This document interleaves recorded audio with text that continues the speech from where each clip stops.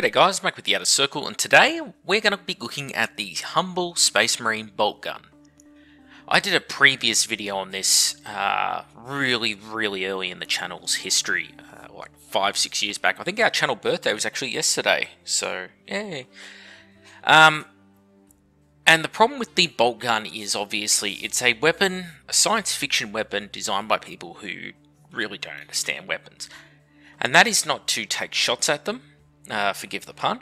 That is just to say that there's a lot more finer detail things that go into this kind of object. Like firearms are incredibly complicated, especially when it comes to futuristic ones.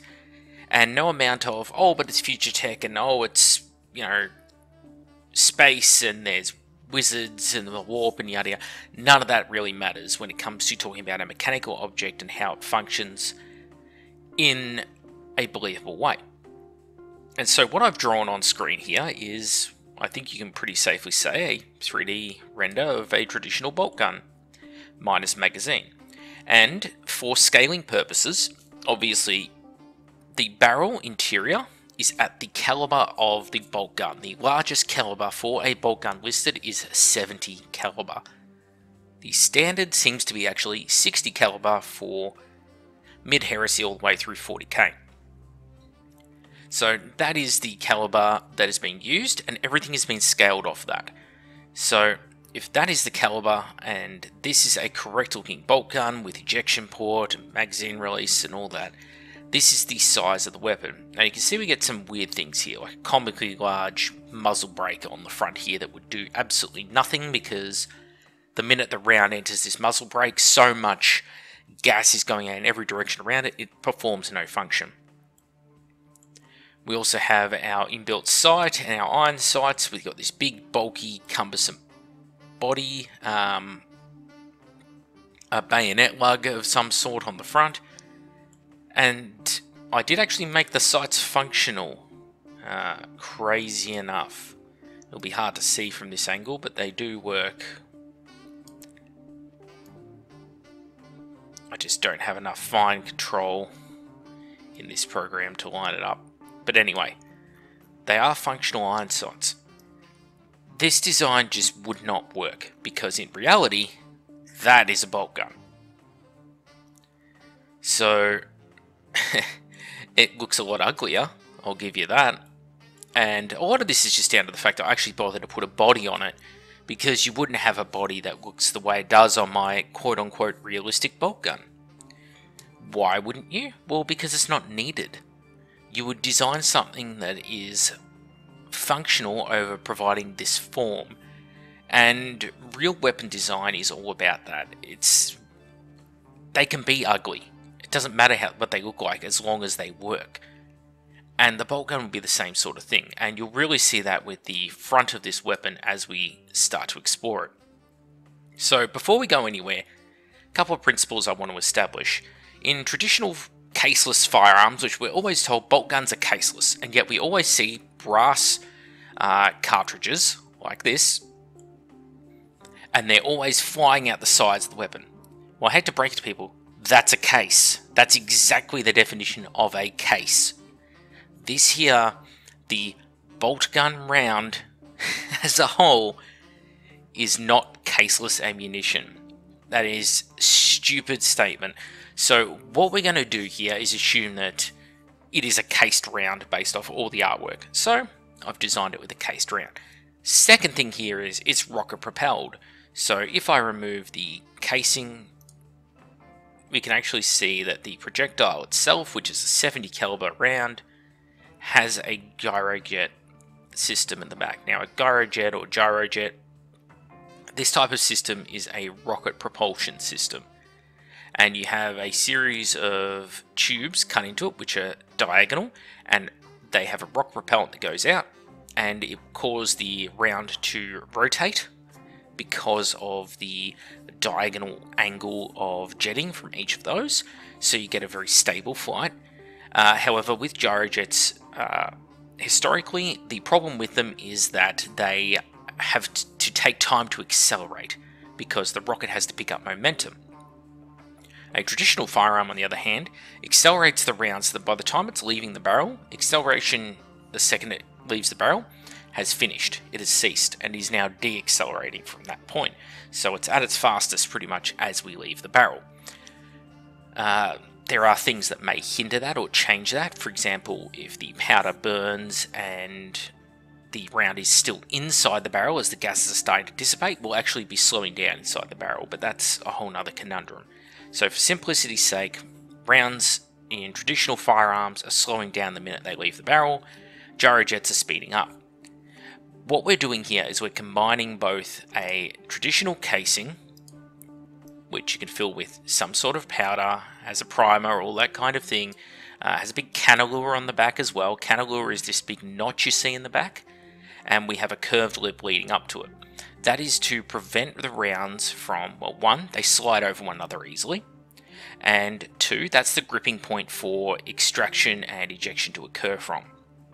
Now, I've put it a very hard V-taper. It'd normally be a lot flatter on the back side, but, you know, minor details that won't affect the video. So, firearm nuts who want to critique every single little thing do know that I understand what I'm talking about. I've just taken some shortcuts for the sake of getting a video made. Please spare me. Okay, so what this is going to do is it's going to fire the cartridge, accelerate the round, and then as it's traveling up the barrel, the gyrojet is going to be kicking in. So it's ignited by the propellant. So it is going to continue its acceleration after it leaves the barrel. So we're getting the best of both worlds in theory here.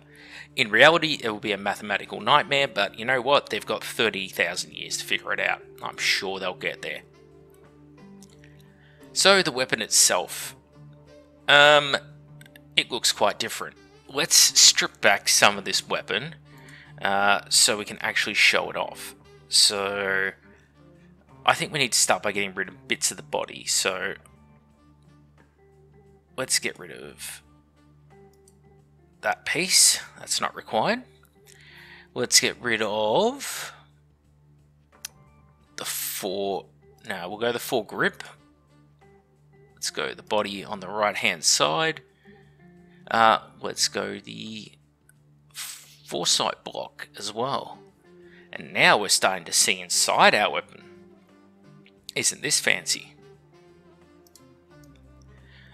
Let's also, well, we won't get rid of it. We'll just slide the butt plate out of the way. So what we have here now is an actual functioning firearm, shock and horror. I've put a torch, a laser sight, and a little camera that links up to the sight in the Marine's helmet into the front of this weapon. And the block that is sitting on top here on the front, this block would actually contain a battery unit as well as a heater, because these electrical components are going to get very, very cold in void warfare or on ice planet warfare. And when electricity gets cold, it basically stops functioning. So you need to have a heating system. We're also going to say that this is therefore a separate housing which is removable, and that is why it's modeled the way it is. So now that I've said that, let's also get rid of the sight on top. Let's get rid of the camera, the laser, and the light. Now we've stripped it back, and we've got a lot more functional weapon. You can see I have a more modern military style, not a rail system, but we'll call it a modular system on the front of the weapon here. An extruded aluminium piece. We can also get rid of that because it doesn't add anything to the actual functioning of the weapon. It just means that nothing is actually grabbing the barrel because we have a floated barrel. Free floating barrels are generally the more accepted, more accurate system in firearms. And we don't want to be putting any weight on the end of the barrel because it's going to be deflecting the point of aim. So we've got rid of that. And now we have our barrel and our muzzle brake, which is still ludicrously large muzzle brake, but now it is caliber accurate as a muzzle brake. So the muzzle brake is obviously these couple of holes here designed to reduce recoil and such. Very different to our friend below, which is our scale accurate, looks like a 40k bolt gun. So that's there for a start. Now the barrel. The barrel is very heavy duty and it's not rifled. It is actually a smooth bore because it doesn't need rifling. Rifling is going to be additional friction grabbing that round because it's digging into and deforming the round. This is essentially a size for size smooth bore with the round. The round is coated in a softer metal than the barrel, so wear and erosion won't be too great, and it should slide and move pretty freely, smoothly through the barrel. The gyrojet is going to be imparting the spin on the round, so we don't need rifling in there for that. This means that we're going to increase our barrel life, and the round, in theory, is going to be less deformed as well when it reaches target. Another thing I've had to do here is put a ton of grooves into the barrel. This is for thermal regulation, because being, again, in void warfare and such, you are going to build up heat inside the barrel over time. It won't be a long time either. It'll be only a few seconds of continuous firing before it starts to build up a lot of heat. We cannot easily dissipate that heat in the void because there is no atmosphere to transmit that heat into. Okay, this is where we start playing with things like thermodynamics and such. So what's going to happen instead here is that we have to give it a ton of surface area so that whatever way it can give off heat, it is able to do so. And on top of that, we have a very thick, heavy-duty barrel in order for the barrel itself to be able to accept a lot of heat. If it is very thin, it'll reach its critical temperature early and start to deform. So this is a way of avoiding that. Something else that might be able to be done is have an inbuilt cooling system. We have the space for it in this weapon. Even if we put our fore end back on, you can see we have all that space inside it. We could put something like a water jacket in there. But again, it's only going to be so good as the amount of heat it can take. Something like the International Space Station has an awful amount of radiators on there to try and get rid of the heat generated. It's insane how heat works in space. So then we get to the barrel where it meets the receiver. So that is this big round section here. This is the receiver block that the barrel is mated into. And that big block there is heavy duty and it's tying together all the parts of this weapon. So for example, any sight that mounts on top or any system mounted to the top is mounting to it directly via a rail. The body, the plastic, brown plastic, is not doing anything here. It's entirely 100% mounted to the receiver. The receiver is also mounted to the buffer tube, that is this round tube at the rear here. This is where a big ass spring is going to be that is essentially pushing the bolt back forward and softening the recoil of the bolt moving to the rear. There is a rail that joins the two on the top so that the two don't flex away from one another, and he's also supporting a ring, and a split ring that is here, that goes around the bolt, which acts as a bolt guide as it's moving back and forth and reciprocating, which we can actually show. The bolt will travel like this inside the weapon. How fun is that, hey? And the whole point is that as soon as it leaves that split ring and it's in the buffer tube, it is still guided. This is what will stop the weapon from having the bolt flinging itself about in random and funny directions all the time. For the actual barrel itself, again, some of the things are important with barrels. You'll see there is a bunch of grooves and funny shapes in the bottom here. These are what we call the feed ramps. So because the rounds are double staggered as they come up, we can either have double staggered single feed or essentially a double feed system where either the round is lined up perfectly in the middle of the magazine, central with the barrel every time when it gets to the top of the magazine because the magazine shape demands it, or we can have it so that either of the two rounds, because there are multiple rounds in this magazine, as you can see if I get the right angle, side by side, they one at a time will flick into place, or they'll come up on either the left side or the right side of the magazine. In this case, it's going to come up as a double feed. Therefore, we have to cut these little grooves into the barrel because those grooves will be performing the job of feed ramps, and they actually work. when the round is fed up into the breech of the weapon, it is going to look like that when it's fully in place, and that is fully seated into the chamber. We have our cantilever still visible at the back because that is going to mate up with the bolt face. On the bolt face itself, we have our ejector pin, which is over here. That's going to push the rounds out via spring action out the ejection port on the side. We have our firing pin hole through the middle here, and we have our extractor claw on the side of the bolt here. So there's all that. I haven't drawn feed lips on the magazine. Just if I did, you would have a hard time seeing into the magazine itself. So again, firearms nuts, I've left them off deliberately. Calm your farm. Okay, so the bolt itself, and this is the fun part. So let's move this bolt up into position. If I actually grab the bolt, it will help. So in a weapon that is ready to fire, that is the position the bolt will be sitting in. These rounds here will not have actually risen up into...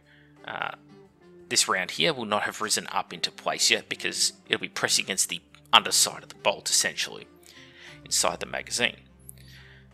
There will also be a spring that is pressing up against the back here with a guiding pin running into the center here, but much for muchness, we can talk about that later.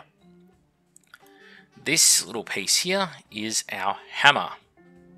So the hammer is actually being held in place if I by the sear, and the sear is attached to the trigger, and there is also a trigger spring retaining block. So there are quite a few working parts in here, and what they're doing is when the trigger is pulled, the sear will drop, the hammer will rise. Very similar to certain firearm systems some people who are watching, I'm sure, are very familiar with. The hammer will rise up through this big slot open in the side of the bolt here. If I remove the receiver from the image, you'll see it better. It will rise up and strike the firing pin, which would normally be sitting in here. For the sake of ease of animating, I have not included that part. So receiver, obviously, it's a big solid piece, and it's the heart of the weapon. So the receiver is, well, it's this entire thing here that you see blinking in and out. That's the receiver. So you see it's quite a lot of the functional weapon. On the other side of the weapon, we have our cocking handle. So the cocking handle here is slotted into the side of the bolt, and when it's moved to the rear, it will pull the bolt to the rear. So now will be a good time for me to remove the left side of the body, so you can see that.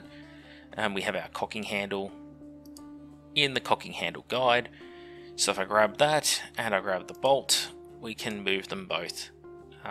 You can pull it to the rear to about here to cock the weapon. So the weapon is now in the cocked position, and we can use our cocking handle once again, and we can slide it back forward to its resting position somewhere there. Not important for the purposes of demonstrating what the weapon is doing. So that is what's going on with this section. You also see things like there's a hole here on the side, that's firing pin retention pin, goes through that hole. So fun little design here to make a functioning bolt gun. As you can see, it is quite a bit different. There is a lot more going on, and you'll also notice there's no gas system, there's no mechanisms for moving that bolt back. This is a simple blowback design, but with a locked trigger, and I haven't actually put any safety mechanism into it yet. Oopsies. But the idea is that as the bolt round, the pressure of the acceleration, the expanding of the gases of the cartridge propels the bolt round up the barrel. The same amount of force is going to be applied equally and opposite in the opposite direction. And it's going to push the cartridge and the bolt itself backwards. When it does that, that is how our bolt round is going to be extracted and ejected from the weapon. So, simple concept. At 70 caliber, with the size of a Marine, with their crazy gigantic hands, the handle doesn't look right. The handle is as big as the magazine itself, because, well, bolt rounds are not actually... They're not like 40mm grenades. If it was 40mm grenades, the bolt would look a lot more proportioned with that muzzle brake and things like that. It's not. A 70 caliber round is only 17 point something, 17.3, something like that, millimeters in size. It's tiny. 50 caliber round's only 12.7 millimeters in size. So a 40mm grenade is almost 4 times the size of a 50 caliber round in diameter. So straight away you can realize the difference here between what's cool looking, which is the bottom design, and what's more functional, the top design. So you end up with this gigantic handle because it's got to fit, and we know from humans who are the rough size of a Space Marine how big hands are, and we also know roughly how big the gloves or gauntlets of a Marine are because, well, there's certain, again, limitations of human anatomy that says they're about this size, and we can look at things like spacesuits as a rough analogue. And so we end up with this giant hand guard, or pistol grip, and giant trigger. And the reason we end up with that is because it's what basic physics demands that it must be. So that's why it's that big, and it looks, therefore, like a grossly misproportioned, essentially, submachine gun, which fires from a closed bolt. So once I can start re-putting this all back together,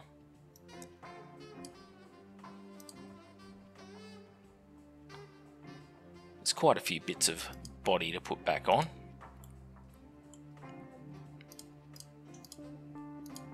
So let's put all this stuff back in place. Straight away you can see it's a very cosmetic, but it's a funny looking weapon. And even if you just removed the the 4 parts of the weapon, it's a very pathetic looking weapon now. So that's why I've done the large cosmetic appliances for grip. And again, gigantic grip, much bigger than the magazine well because of the size of the hands that have to use it. So, funny enough, one of the things that they may have actually gotten wrong on bolt guns is the amount of ammo they can carry. A straight magazine, even like this one here, will comfortably carry 25 to 30 rounds of ammunition, depending on the length of it. The magazine itself is actually a very boring, straight magazine. So, in theory, they could make bigger and bigger magazines. If I didn't have a magazine well that came so far down the weapon, we could go to a curve magazine or drum magazines. We could be holding 50, 100 rounds in something that's sort of roughly the same sizes as what are supposedly 30 and 40 round magazines in 40k as the models are designed. So, yeah. Anyway, that was a fun little thought exercise. So some other considerations to take in mind. Some of the tolerances in here are a little bit loose, and part of why I've gone for the delayed blowback is, well, if you look at, say, machine guns or assault rifles, most of those use gas operating a piston. The problem is that gas has to travel some distance up the barrel before being diverted down another pipe into a new direction to push the working parts and the mechanisms backwards.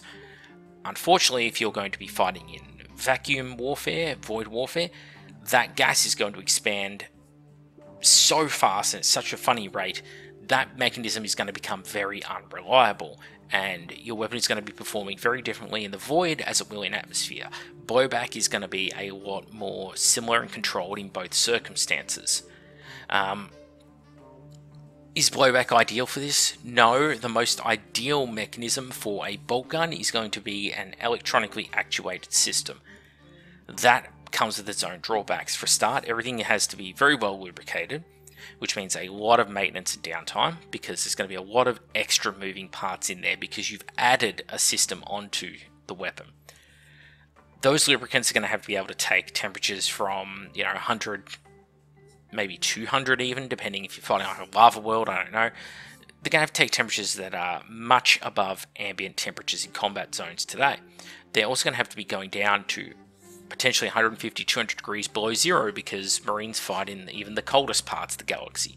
And those lubricants cannot freeze and turn solid and become a glue holding the different parts of the weapon together. So that's a consideration. And the electrical system, same thing. It needs to be both heated and it needs to be cooled. And because it's going to be in the void, you have to put in a cooling system which doesn't rely on transferring heat to atmosphere. These are all things to take into mind when designing a science fiction weapon, especially when it comes to the bolt gun.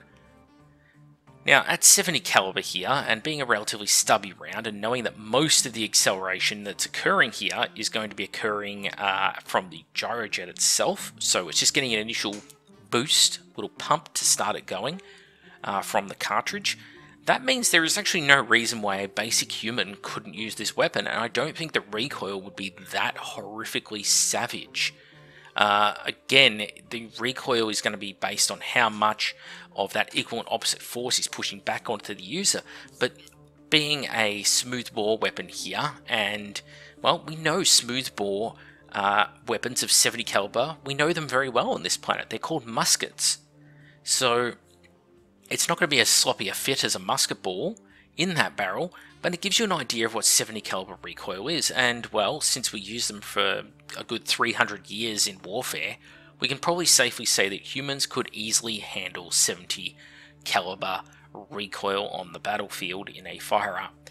So, funny enough, this weapon here, as designed, you can start issuing it to the Imperial Guard today over the autogun and the lasgun, because they're quite capable of handling it, in all likelihood, ironically. And if anything, I would be trying, if I was Games Workshop, to be looking at 30 and 40 millimeters as the size of the grenade. So we're talking more like, instead of 70 caliber, we're talking like not 2 inches, but probably like 1.75 inch caliber or 1.5 inch caliber would be far better representation of a bolt gun. And another little point to make to people is, people talk about bolt guns being a grenade fired into them. It's really not. The 70 caliber round, even the actual head on this bolt here, contains very, very little explosive. It has to, for the size of the weapon. If the walls are too thin that form the head, then it will just break apart inside the barrel. So it's going to be sturdy enough to make its journey to target, which means that there's only a piece of explosive in this tip that's maybe the size of 2 green peas. 2 little balls of green pea. You know, like a 1/2 inch long by 1/4 inch wide. A little cylinder of explosive in there. That's it. It's very little explosive in this round, which means that the actual explosive effects, well, if you look up something like an AA-12 doing 12 gauge explosive shotgun slugs, very, very, very similar performance to that, very similar size to that, and it's nowhere near as devastating as a actual grenade system like a 40mm or a 30mm. And you end up in this funny situation where people think, explosive tip ammunition. And they'll take something like 5.56 and say it's explosive 5.56. Right? The explosive 5.56 is not that much more dangerous to flesh than if you had a heavier mass in that 5.56 round, or just accelerated the 5.56 round to a greater level. Because the actual kinetic force that it can impart is the velocity squared times by the mass of the round. So the projectile, small rounds with explosives, way less practical than large rounds with explosives. So the bigger we can go, the better when it comes to bolt gun ammunition. But there you go. We've made a working design for a bolt gun, and little things have to be tweaked to make it fully accurate and fully function, but all the dimensions stack up. The bolt has the correct amount of travel, cocking handle does its job, firing pin moves the right amount, hammer is able to pivot the correct amount, sear and bend are holding correctly, trigger is doing its job. It's just an ugly looking weapon. But hey, again, with weapons, its form follows function. It needs to work as a weapon first and foremost. And looks are a secondary and more minor thing. And, I like the design of the bolt gun. I think they're a really cool looking weapon. But let's play with it. Let's expand on how this thing works a little. And for the love of God, Games Workshop, you've had enough time now with your universe. You can start correcting things like the caseless ammo thing. It's not caseless ammo. I know it's really cool to say that something is caseless ammo. It's very science fiction. But you can't then draw cases in all your artwork and have cases spitting outside the weapon, because it tells us the opposite. He's not caseless ammo, you're full of shit. Yeah, come on. If you changed everything else in the fluff, let's change that too. Anyway, that's it for me. I'm back with the Outer Circle. This has been a look at the bolt gun from a more technical point of view. Is it perfect? No, nothing ever is. But yeah, let's just enjoy it.